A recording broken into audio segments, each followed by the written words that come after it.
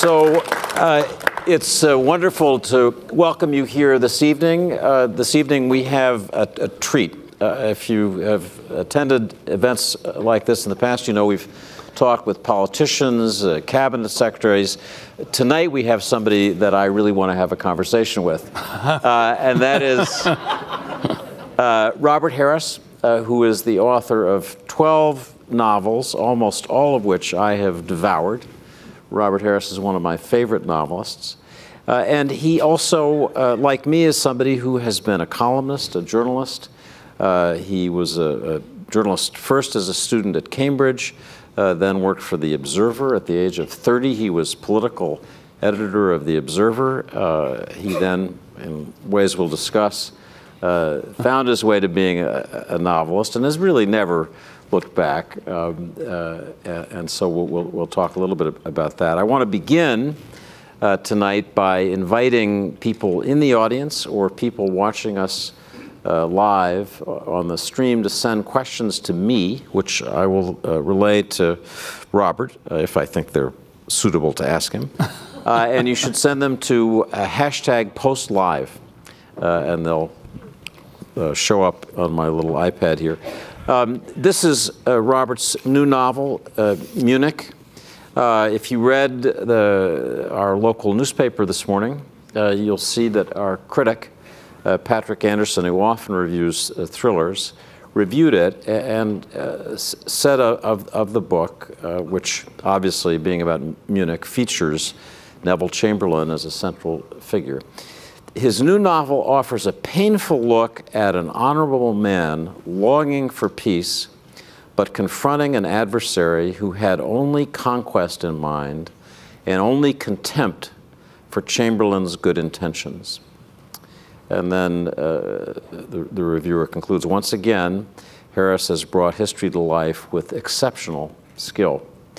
So I invite you to read the book, but I want to begin by asking Robert about Munich, a word, an event that's as laden with meaning, heavy with meaning as any in modern history.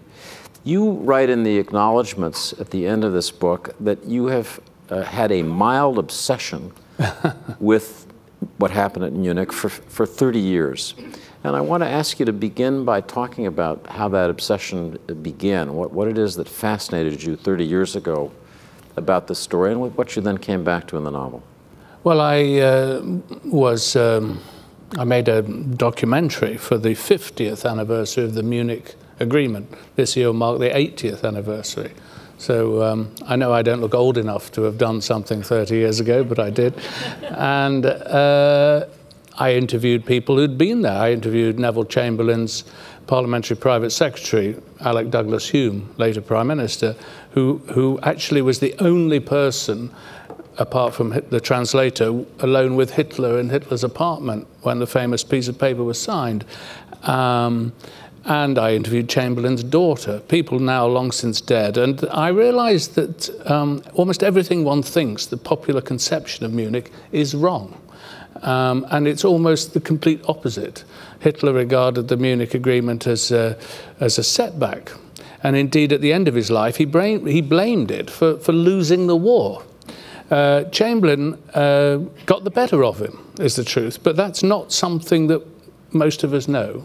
And every time any conflict came up, Saddam Hussein, Gaddafi, Assad, out comes Munich, appeasement, and it's just not right. And it's one of those things that's got into the bloodstream, and it has an effect. I think it's one of the few things that still casts a shadow over the modern world. And that was one of the reasons why I wanted to write about it. That and the moral compromises involved at the time, shameful as many people thought them. If we were to have a proper understanding of what Munich means, what that analogy ought to represent, what would it be? It would be that Hitler really wanted to have a war in September 1938. He obviously wanted the Sudeten Germans back or into the German Reich, but really what he wanted to do was drive straight through Czechoslovakia, take Prague, which he thought he would do in a week. He developed the blitzkrieg tactics, and it was the first time he planned to use them.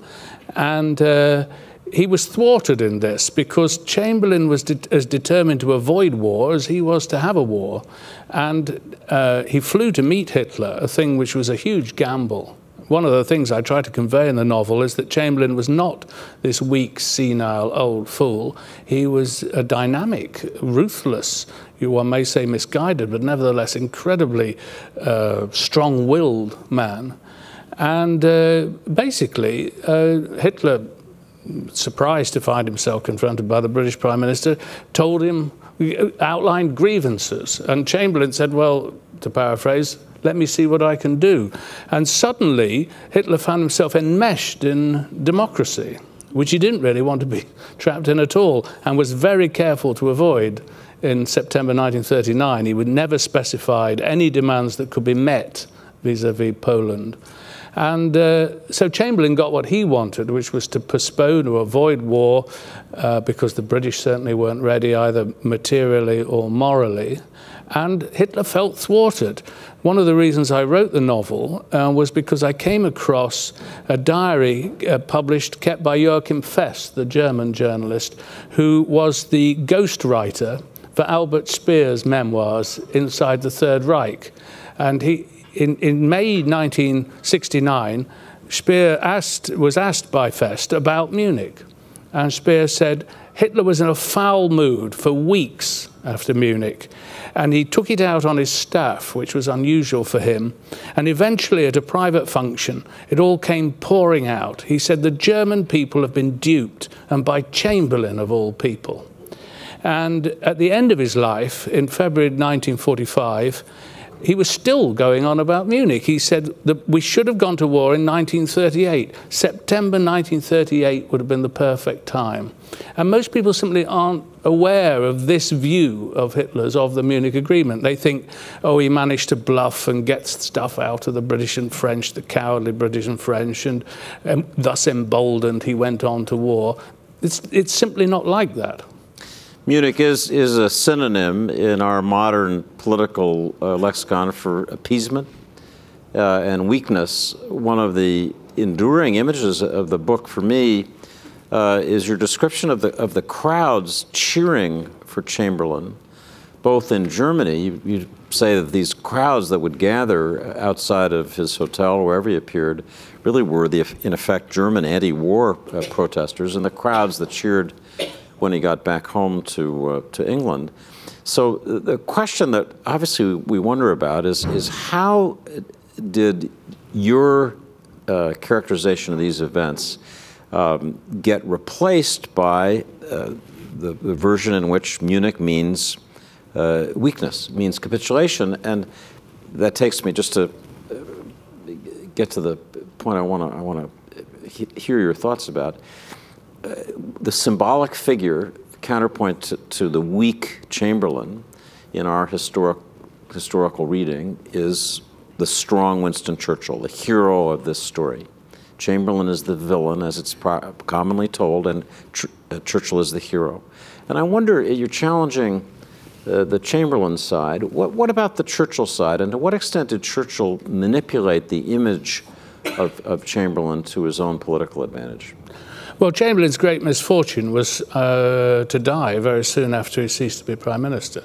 And he became a very useful scapegoat for everybody, for the ruling Conservative Party that wished to distance themselves from him, and even more effectively, perhaps, the Labour Party. The Labour Party had voted against every measure of rearmament that Neville Chamberlain introduced, including, in March 1939, conscription. They denounced Chamberlain as a warmonger.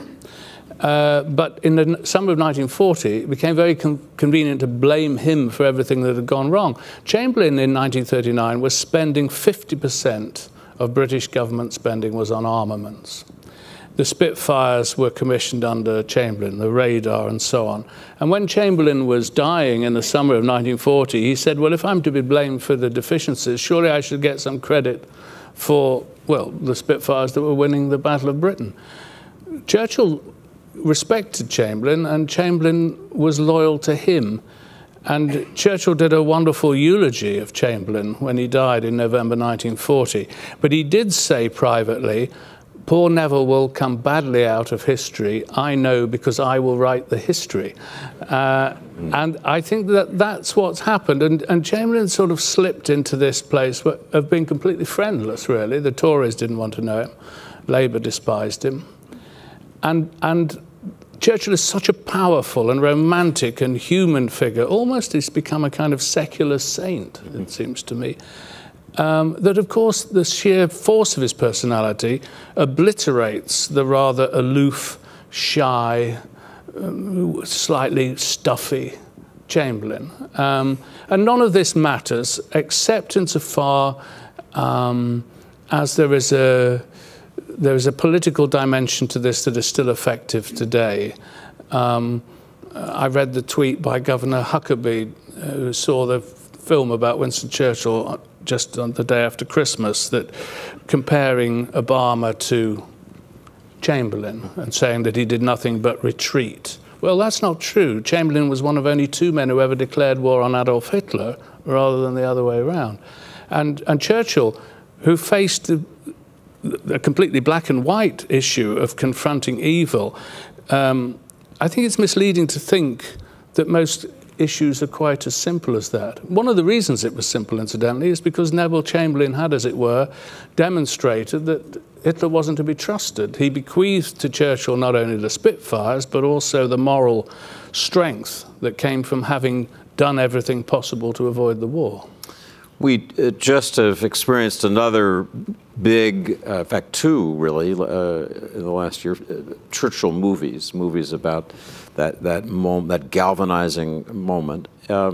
So I'm very curious about whether there's movie interest in this book. So many of your books have been made into films. Are people interested in this one? It strikes me to be an extraordinarily interesting story as you describe it. Well, it has been sold to be a TV series, actually, and a joint venture by British and American and German producers, mostly made in Germany with German actors, but with the British actors playing the British characters, and it will be fascinating to see it. I don't suppose it will, obviously, it would be hard to confront the Gary Oldman kind of juggernaut of Churchilliana. I mean, there's not going to be a Neville Chamberlain set of centres in the United States promulgating the word of Chamberlain. But nevertheless, I hope there is some slight corrective, not least, for instance, most people, I keep reading this in the coverage of Darkest Hour, they say that Chamberlain wanted a negotiated peace with Hitler. The opposite is the case. Chamberlain loyally backed Churchill in May 1940 and repudiated the idea of hearing a peace offer from Hitler, unlike Halifax. You know, things like that, I think, have just been steamrolled off the record. So I want to ask you, your specialty over the years has become historical fiction. And I want to ask you about how you make decisions about fact and fiction. It's a question people often ask me about my novels, which are drawn closely from the world of fact, from real intelligence operations, but are novels. In this book, the 2 central figures, British aide to Chamberlain Hugh Leggett, and a German in the foreign ministry, Paul von Hartmann, are both fictional characters, but they're absolutely central to the story. So I found myself wondering how much you allowed yourself to invent, because there is, you know, when you have real characters called Adolf Hitler, Neville Chamberlain, the reader begins to believe that this is a true story. Yes, I mean, I think there is a sort of moral responsibility to try to be accurate. My rule is always to not put anything in that I know for a fact didn't happen. Once I make that rule to myself, then I then allow myself to invent. We know the civil servant, the private secretary who flew with Chamberlain on his plane to see Hitler was a man called Cecil Sayers, whose son actually has been in touch with me. I bumped Sayers off the plane and put my man on instead. And Mr. Sayers Jr. very kindly said he's sure his father would have approved. So I slot him in, and it means that I hope the reader can feel what it was like, the tension in Downing Street, the meeting with the chiefs of staff that Chamberlain had when Hitler had announced that he would mobilize the next day. The chiefs of staff told Chamberlain that we only had 20 proper modern aircraft to protect the whole of the United Kingdom. The Hurricanes, all their guns froze at 15,000 feet. Most of the RAF fighter squadrons were biplanes. So my man is there when Chamberlain has that meeting. Then he goes on the plane to see Hitler. And conversely, the young German, they were both students together at Oxford. They haven't seen one another for 8 years or 6 years. He is in the foreign ministry, and he travels on Hitler's train from Berlin to Munich. And what I wanted to do was to really take the reader into the world, onto Chamberlain's plane, into Hitler's train, and the two of them, their own conflicts of loyalty and their own disrupted friendship, and that feeling of these two men in 1938, young men who are being drawn ineluctably towards war and disaster, that feeling of being powerless. I wanted to convey that as well. So for me, these are like cameras that bring alive the history. But I try to keep the history accurate, not least because the history is so interesting. I mean, you know, in Darkest Hour, which I enjoyed, some of the most interesting things are not in there, actually. Truth is often much more interesting than anything one can invent. I am an absolute believer in that. Without giving away anything in the novel, because I want to encourage people to read it, there's a fascinating what if that's embedded in this book. What if Chamberlain had been convinced that German designs were so dangerous that he hadn't signed the famous piece of paper I have here, from Herr Hitler? Is it your view that there is an alternative version of how this story might have gone, in which Chamberlain walks away from Munich, refusing appeasement, and that has a good outcome? I mean, what's your judgment? Suppose Chamberlain had walked out. What would have happened then in that? Well, my view is that world history would have been very different. And I cannot convince myself, I cannot see that it was anything other than, however shameful, necessary to avoid war in 1938. I've already mentioned Hitler's own view about it. I think it's almost certain that if the talks had broken down, then the German army would have moved into Czechoslovakia. And Hitler thought he would take it over in a week. 40 divisions to smash Czechoslovakia, 10 divisions left at the end of the week to hold it down, 30 transferred to the Western Front to deal with anything from the British and the French. The French had already made it clear to the British, and they were the ones with a proper land army, that they wouldn't move until the summer of 1939, when the British were supposed to arrive. I think, and Chamberlain certainly felt, it would be very difficult to convince the British people, less than 20 years after the First World War, in which they'd lost, the British alone, 750,000 dead, that they would continue to fight on the issue of whether 3.5 million Sudeten Germans should be in this new state of Czechoslovakia or in Germany, where clearly most of them wanted to be. It was, Chamberlain just thought, And I think most people probably thought it was just not an issue on which to fight a world war. Therefore, there is a danger that the whole British and French war effort would have crumbled. Hitler wanted to attack France and invade France in 1939. And throughout his life, he thought he was a year behind the schedule he wanted. You know, he wanted to knock out France in 1939. He wanted to invade Russia in 1940. He missed it by 12 months. And the British rearmed, strong enough that they couldn't be conquered. And the Russians developed tens of thousands of tanks, which made it impossible for him to conquer Russia. That's why he was lamenting to the end of his life that he'd failed. Now, you may say this is just a lucky byproduct for Chamberlain, who sincerely believed he was going to get peace from Hitler.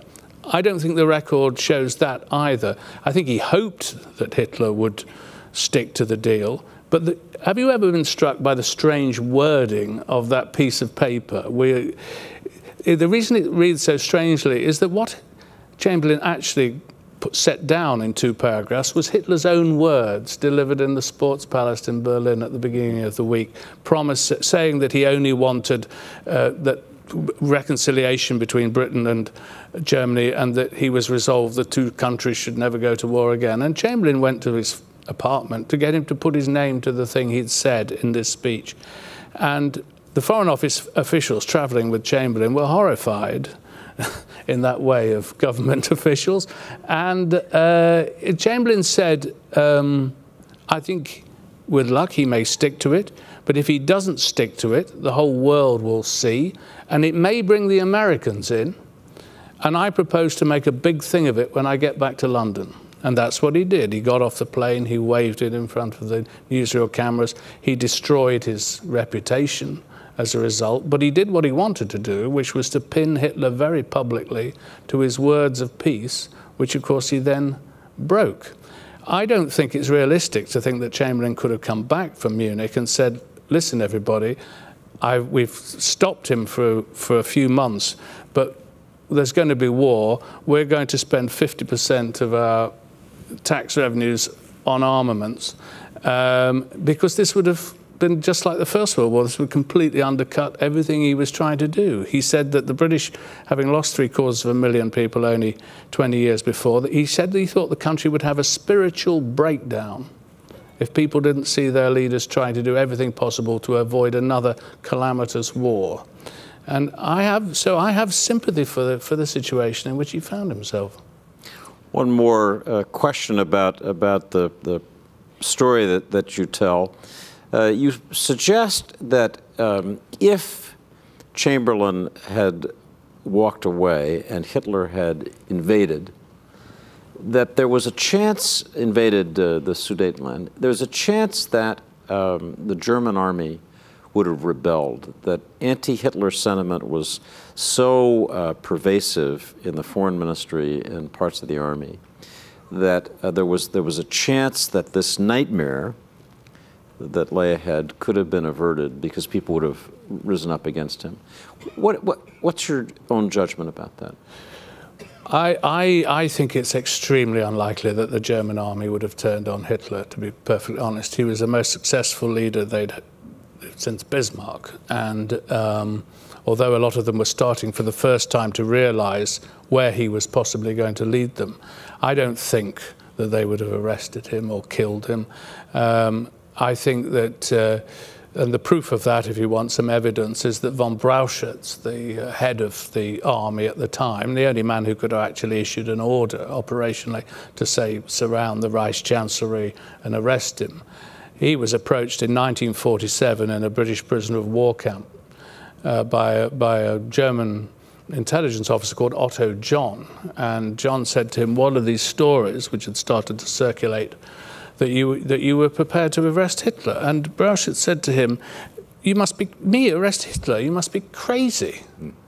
And why would he lie about that? I mean, 1947, he died the following year. It would have been in his interest to say, you know, oh, yes, I knew, I wanted to stop him, but the cowardly British and French gave way at Munich.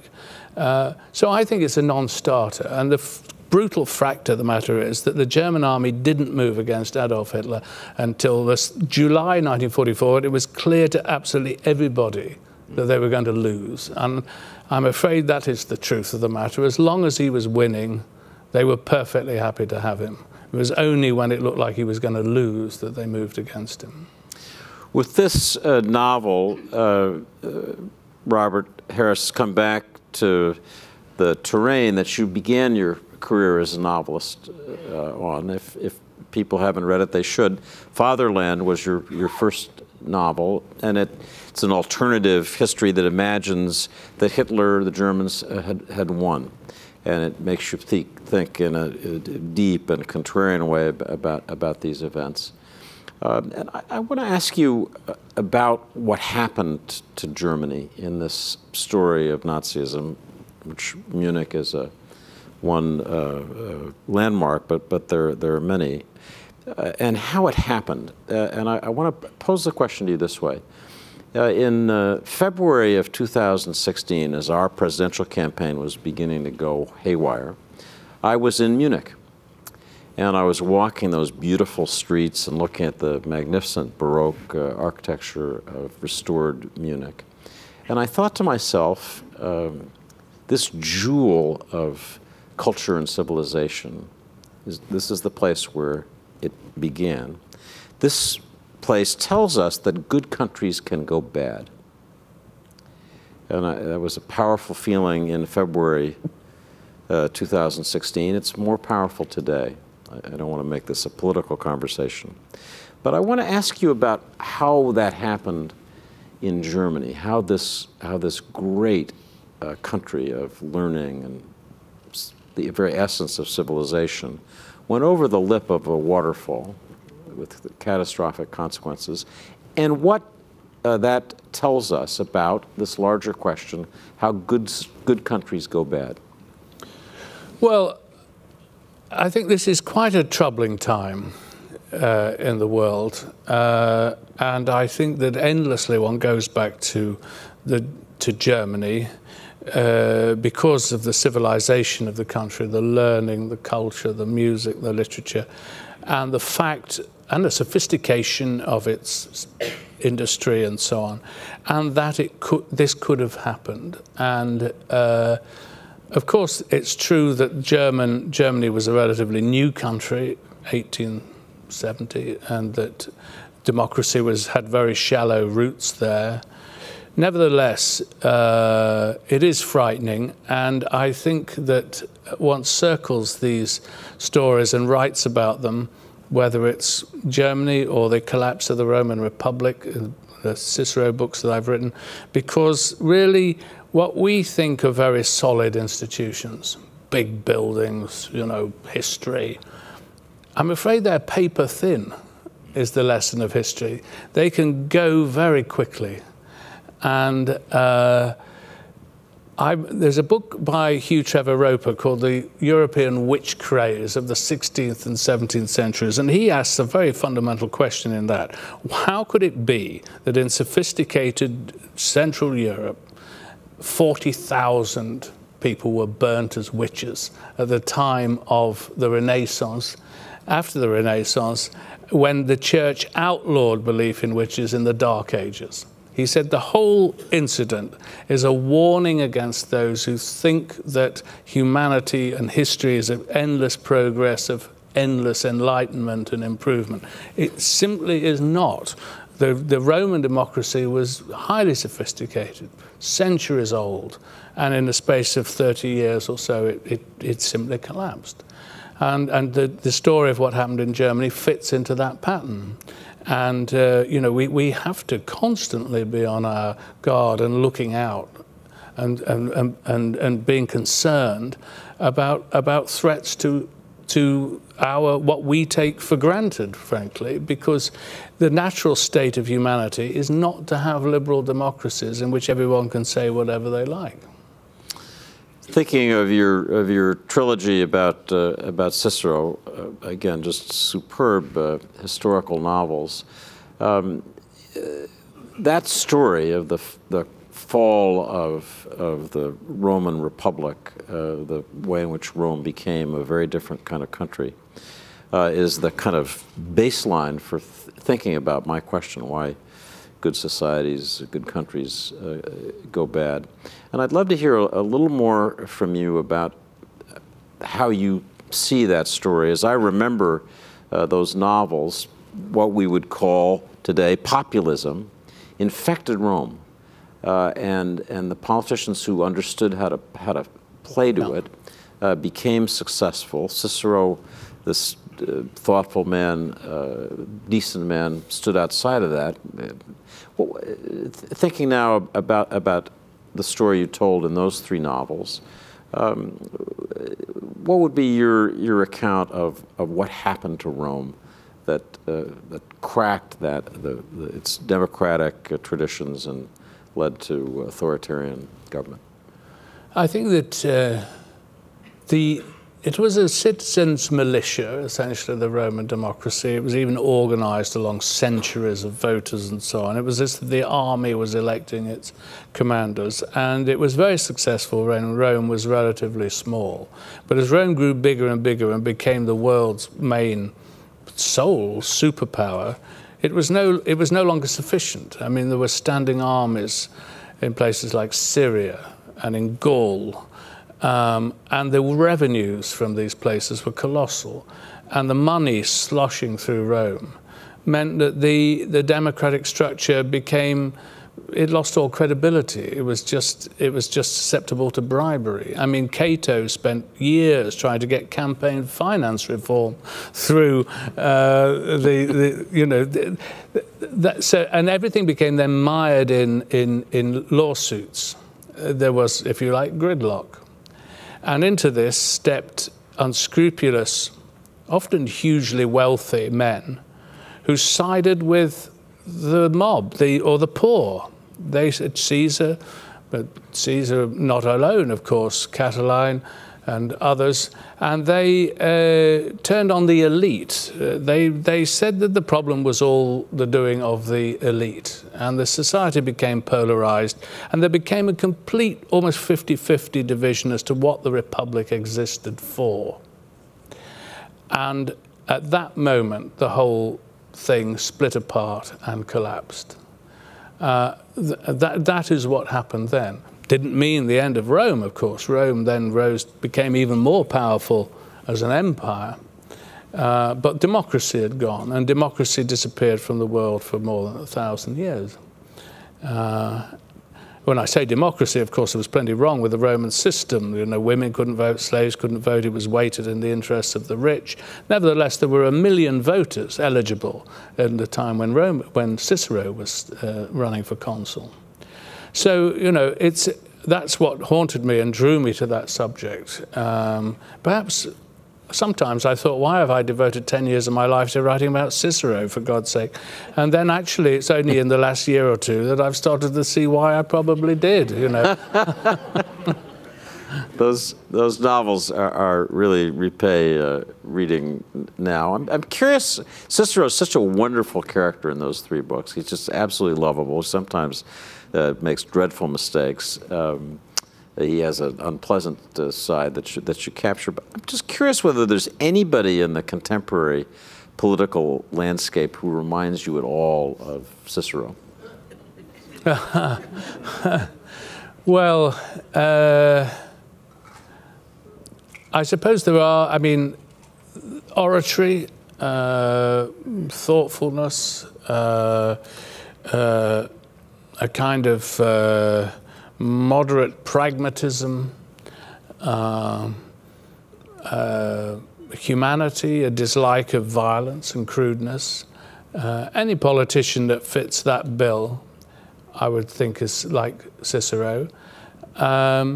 He took the view that a politician, a statesman, as he would have called it, should be like a doctor. That they would try, and the body politic was the patient, and they would try all manner of cures to try and help the health of the patient. And he said that never for a second has Caesar taken that view of politics. I mean, Caesar was in it totally for himself, for his own glory, and people were merely kind of, extras in the great story. I mean, I know other people take a different view about Caesar, but Caesar strikes me as a psychopath, actually, in terms of the genocide he inflicted on countries. Gaul, boasting about killing hundreds of thousands of men, women, and children. Cicero would never have done that. He was squeamish even about the games. So that is the sort of politician I'm instinctively like, the one that tries to keep the show on the road, as it were, who's wary of extreme nostrums from either side. That's unfashionable, I'm afraid, at the moment, both in your country and in mine. You worked for a time for Tony Blair. No, I never worked for him. Did you not work for him? No, I annoyed him, followed him round, but I never worked for him. No. But you were, let me, I hope to get this closer to right, that you were early in his prime ministership fairly enthusiastic about him as a leader. Well, then kind of lost that hope. But I just would be interested in your talking about Tony Blair, who is such an interesting, complicated person who, it seems from this distance, came to such an unhappy end.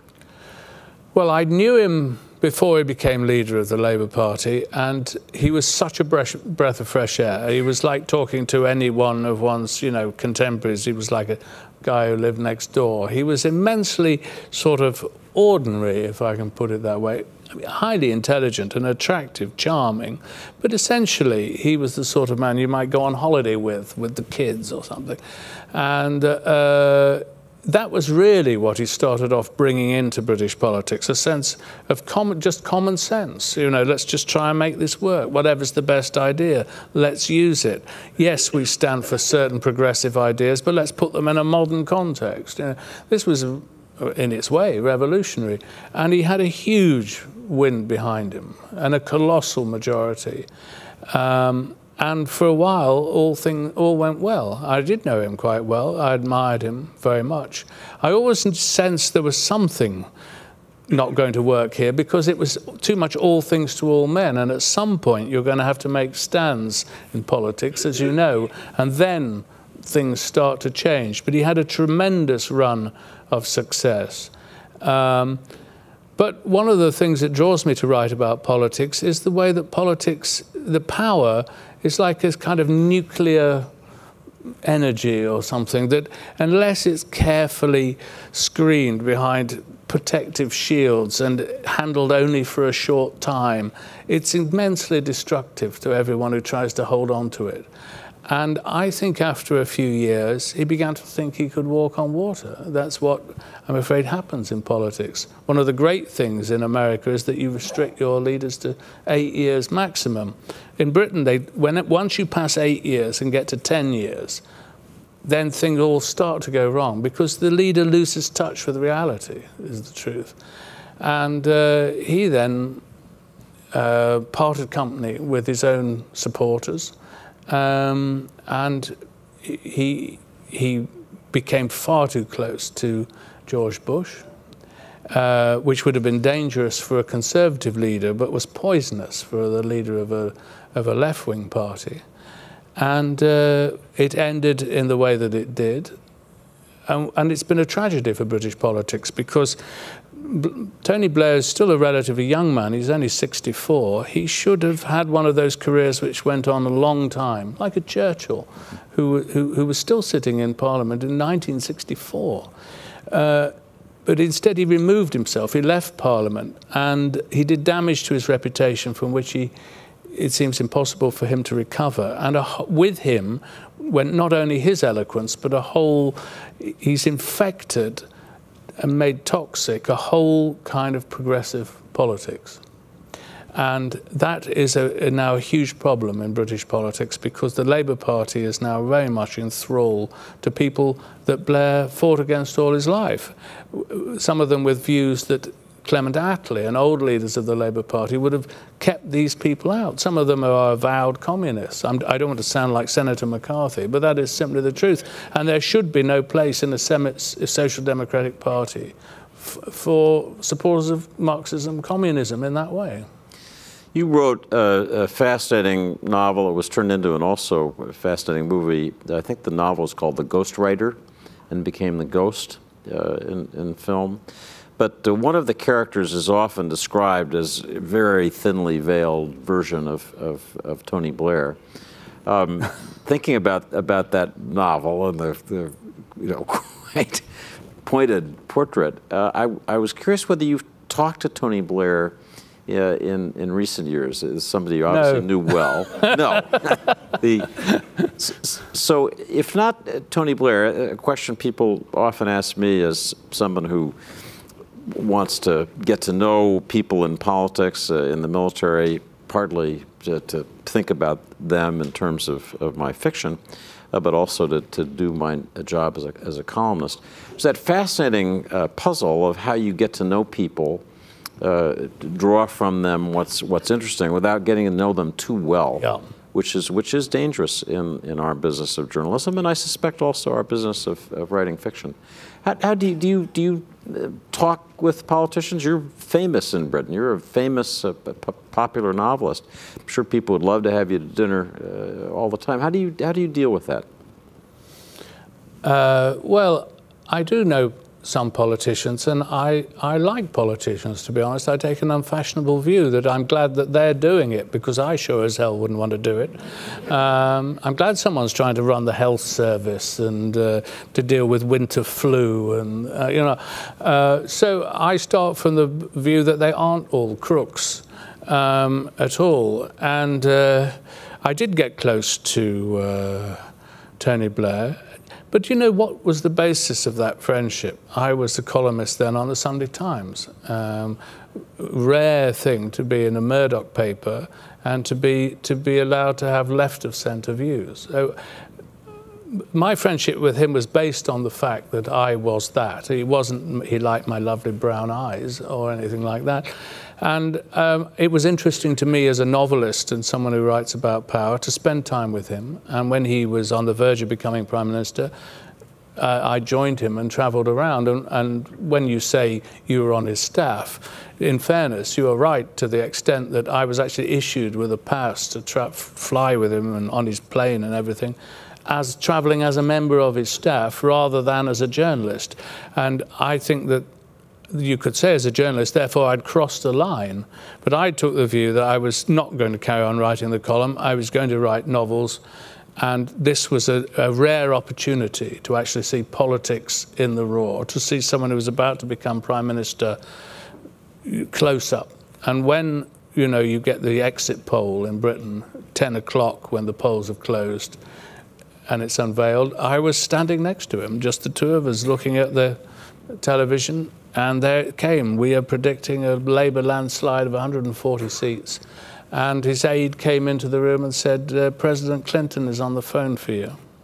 And, to actually see all that and to say, how does it feel to the man to whom that's happening? What novelist wouldn't want to ask that?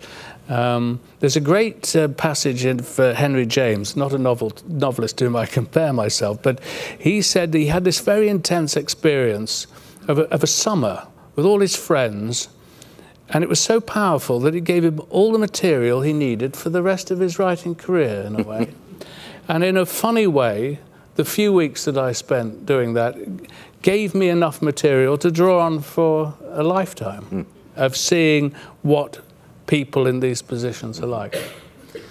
Would you ever think of writing a novel more directly about Tony Blair? You describe him in a way that makes him sound irresistible as a subject. I think I should leave him alone, don't you? I think he's suffered enough, and he's never complained about the things that I've written, and that I admire it. I admire the toughness of politicians. Most of them. Most of them are willing to take whatever they said about them and can do it in a professional way and just differentiate themselves from the public persona from the inner man, if you know what I mean, and or woman, and that is a great strength. It's hard to imagine Tony Blair tweeting, but Maybe the Tony Blair of today would have. So many of your books have been made into movies or TV series, as you described as head for Munich. And I think we'd all be interested in hearing a little bit about what that's like as a writer when your work is reimagined. A couple of people that you work with, the gee whiz factor for me is very high. One of them is Kate Winslet, who starred in the movie that was made of Enigma, I think. And the other is Roman Polanski, who directed The Ghost and who's one of the most complicated, controversial people in the world of Hollywood. Maybe you could just say a little bit about each of those people, but also about this larger process of writing something that then becomes something else. It's a more attractive proposition to talk about Kate Winslet, I have to say. Hard to get in trouble talking about Kate Winslet, but Kate was wonderful and enthusiastic, and she's an old-fashioned, old-style star, actually. And the moment the camera loves her, the moment she appears in front of a camera, you know, she's just a big figure. Well, there's a cruelty about movies, you know, that some really great actors simply don't work, and others, they just have some ingredient, some larger-than-life ingredient, and she has it, and she is tremendous. And the whole business of having your work turned into something else is I find one of the great bonuses of being a novelist. I mean, the talent that comes in to turn your ideas into something else. You know, sometimes the music, the Enigma score was written by John Barry. It was the last score that he wrote, and the music in it is gorgeous. Alexander Desplat did the score for The Ghost. Things like that, things that you feel that have come from you sitting on a often cold and unpromising day in front of a screen on your own, writing, has suddenly taken on all these other forms. Sometimes the product isn't very good. Other times it's better than you could have hoped. I've had a wonderful experience in the last couple of months. The Royal Shakespeare Company has adapted 2 of the Cicero books, and they run over 6 hours at Stratford. Been one of the great experiences of my professional career has been watching the skill and talent of those actors and the direction and the adaptation. That's been wonderful. So, you know, it's a bit like I would imagine having grandchildren, you know, that you're sort of, you can enjoy them and they're part of you, but you can sort of hand them away to someone else at the end, and you're not entirely responsible for everything. You can just get pleasure from them. I've often thought when people ask us which of our books they should read or which one we like the best as author, it is like asking you which of your children do you love the most. And the truth is, it's just not a question that you can answer. You shouldn't, but you love each of them in a different way. There are things that you know in each book are wonderful, things that are dreadful, things you could go back and rewrite if you could. I want to just ask you to step back and talk about the arc of your career. You began as a journalist, had enormous success, then began writing fiction, and in 1992, Fatherland was published, sold, I was reading today, 3 million copies. I think that's the number. Stupendous. I wrote in the acknowledgments at the end of my most recent book that when I published my first novel in 1987, I thought I would have to choose between being a journalist and being a novelist. And I said, I'm glad I didn't. I'm glad I straddled the two and kept doing both. You made more of a choice. You decided that you wanted to be a full-time novelist, pretty much, and you have had enormous success at that. I'm just curious whether you ever wonder about the journalism side and feel the itch to do more of that, to take a break and go back to writing, you know, twice a week, a column for any newspaper would be happy to have you as a columnist. So does that have any appeal? None whatsoever. It's a very strange thing. I'm so sorry to hear you say that. No, but do you know, that is completely true. I was so pleased to stop being a journalist.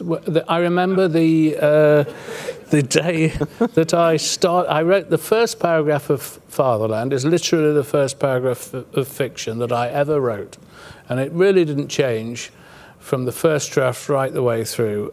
And rain coming down in Berlin, and a body on the shore, and I can remember I wrote it early on a Saturday afternoon, and I had to go and lie down. It was so extraordinary to just be able to make it up. And it was the difference between riding a bicycle and flying a helicopter. I just felt I could switch on so much more in my head that I could. And I've never lost that feeling. And although, occasionally when I hit a dry patch as a novelist, I went back and wrote and did a couple more stints of columns, and one of them was the one that brought me into the Blair orbit. Nevertheless, I realized from that moment of writing that was what I wanted to do. And however bad things have been, and of course sometimes when you're writing you hit it doesn't work, and nevertheless I would always rather be failing as a novelist than succeeding as a columnist or a journalist. But that's me, but that's simply how I feel. And I took pains really to avoid appearing on, current affairs panels and all that sort of, the British equivalent of Face the Press or whatever, just because I didn't want to get away from what I now saw as the central thing I wanted to do, which was to take my preoccupations about power and the way the world works and to turn them into stories. And that's, so I don't miss journalism, to be honest with you. I'm sorry to hear that, but you make a persuasive case. Your novels, for the most part, are historical novels. As you've explained to us, they take very contemporary issues of power, the way power is exercised, even contemporary personalities. As you talk about Tony Blair, I'm thinking of characters in your book that drew from what you learned from Blair, but by and large they're historical in their frame, and I'm wondering whether you find the present that we're living in, especially here in America, but generally, just too outlandish for fiction. It's just too difficult. The real life characters are so enormous, almost cartoonish, that it's very hard. I write spy novels. You can't think of a spy plot as crazy as what we're living with.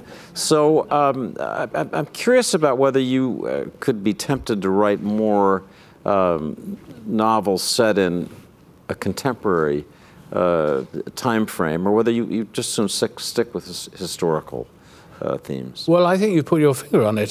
First of all, in the time between one finishing a novel and it appearing in a bookstore, which can be quite short, 2 months, nevertheless, anything could happen that would render it obsolete. Things are moving so quickly, and they are, as you say, so outlandish, that an attempt to capture the present, it's a bit like going to Walt Disney World. The thing that's really a bit lame and passé is Epcot, the attempt to capture the future. It's the fairy stories and so on. That's fine. That feels fresh, and that's one of the reasons that I prefer to write about the past, because one can. It doesn't date, and also there's more room to develop character. you know, the internet is the destruction of our trade, really, because, or any novel. I mean, imagine the opening of Pride and Prejudice, where Mrs. Bennet can Google the people who, you know, Mr. Darcy and Mr. Wickham. She'd know everything about them before the whole story started. And this instantaneousness of communication and knowledge is highly destructive to narrative. And I prefer to write novels about politics. I really enjoyed writing about the Roman Republic because all of those characters, the Cato, the ideologue who's prepared to drive himself mad with the remorselessness of his own logic, the devious, pragmatic Cicero, the businessman turned politician, Crassus, each of these archetypes one can recognize today. And I couldn't improve upon how could one in fiction place your president. I really simply, I'm defeated by it. Anything else, I often feel in my fiction that wherever it seems outlandish, improbable, ridiculous, that's the absolute fact. Whenever it seems prosaic, obvious and sure, that's what I've struggled to invent. And I write the novels I do because I do just find reality so much more extraordinary than anything one can make up. So I have a quick question. I actually did finally been looking down at this iPad and thinking, is there anybody out there? And lo and behold, a message arrives, and somebody's watching this. It's awfully late, from Munich. Be careful.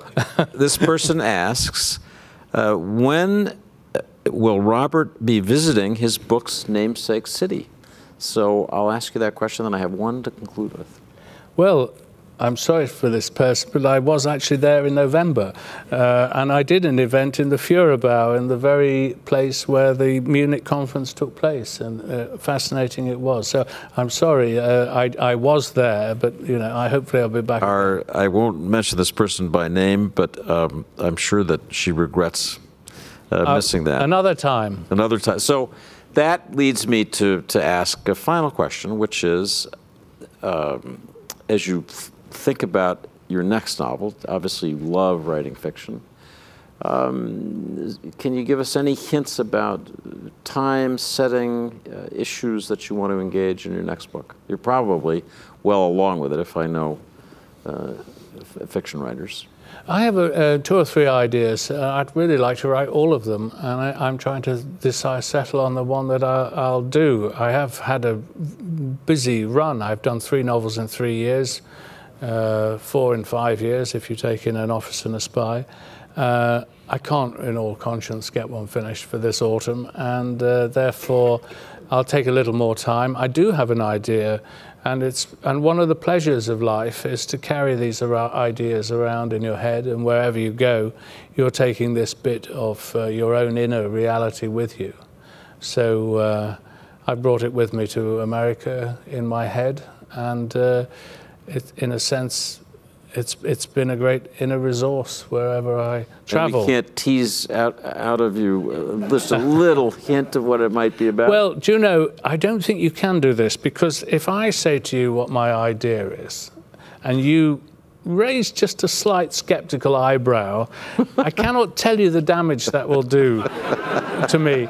And so I have, until it's got a little more strength and can leave the womb and survive, I think I have to leave it in there. In truth, I do understand that feeling. I've had it precisely, and have gotten skeptical looks that made me think, my God, that was such a stupid idea. So this has really been a treat. I just want to say on behalf of the Washington Post, what a pleasure it's been to have you here. As I say, you're a writer whose work I admire enormously, and to have a chance to talk with you for an hour about the books, the ideas behind them, really, really a treat for all of us. So thank you very much, Robert. Thank you. Thanks, David. Thank you. Thank you. And I believe that Robert will sign books. I hope I'm not mistaken in that. So they are for sale and to be signed. Yep, the more the merrier as far as I'm concerned. Thank you. That was great. Thank you so much.